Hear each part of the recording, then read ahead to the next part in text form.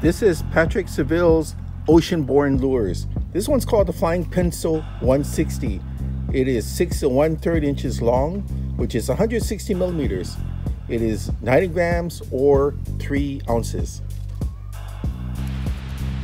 Now during the cast, there's weights, there's the BBs that go back and forth. So when you cast it, all the BBs will go to the back. Now, as you know, see this rib section on the bellies? Now, the ribs causes the lure on the retrieve to have a lot of disturbance. So it's going to, that disturbance is going to attract a lot of fish because of the ruffled reaction it's going to have. Also, right here, you notice this area here, this wing? That wing there helps with the airlift during the cast. Also, with the belly section like this, it also creates better airflow when doing the cast. So it's going to go a little bit farther because of less air resistance. Now this blue color here is called the mullet.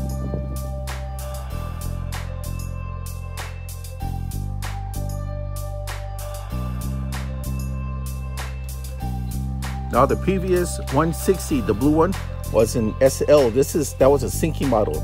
This is an FL, it's a floating model. Now this is the Flying Pencil 140. It's 5.5 inches long, otherwise 140 millimeters. This one is 2 ounces, which is 56 grams. And as you notice, this tool has the ribbing on the belly. So it's gonna have the same attributes. It's gonna have the wing above the bellies, same attributes as the previous model. Check out this one, SLD. That means super long distance, specially weighted, so the weights will go towards the back end on a cast. SLD means you're gonna get extreme casting distance when you throw this puppy out.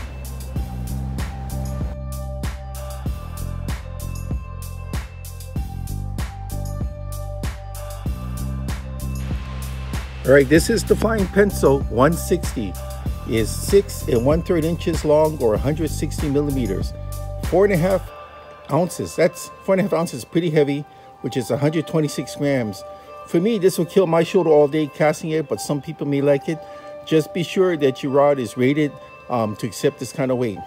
As with the other ones before, it has the rib belly. So when you're tossing it out, it's going to create air pockets that the lure will glide on. You're going to get more distance. The weight system will move in the back, also making this ass heavy, giving you more distance. And you're going to have, see this wing here? That clear thing right here is actually a wing that will catch the airflow to help glide your lure out. When you bring it back in, you get this, also these knurled ribs here will help you give a lot of water distortion and hopefully you'll attract some big boys.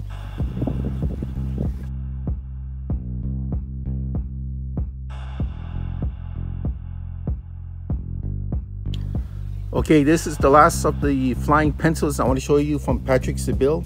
This is called the Flying Popper 140. And the reason why it's so brightly colored, it glows in the dark, it's phosphorescent. So this is what you want to use for night use.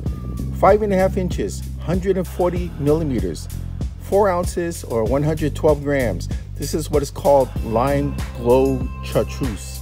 So if you want to go at night, this is the one for you. Now this one here, I haven't tried yet, but the others work pretty good. So this is what I want to cover. We just got through doing the expo show at the Ala Moana Hotel in Honolulu, Hawaii. It was sponsored by Izuo Brothers. So these are some of the products that were put on display at Izuo Brothers.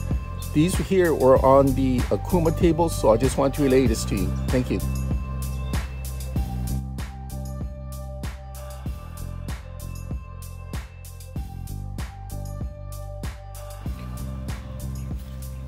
Okay, showtime. Izuo Brothers has their show going on. So I'm supposed to show you some of the new items on the Akuma table.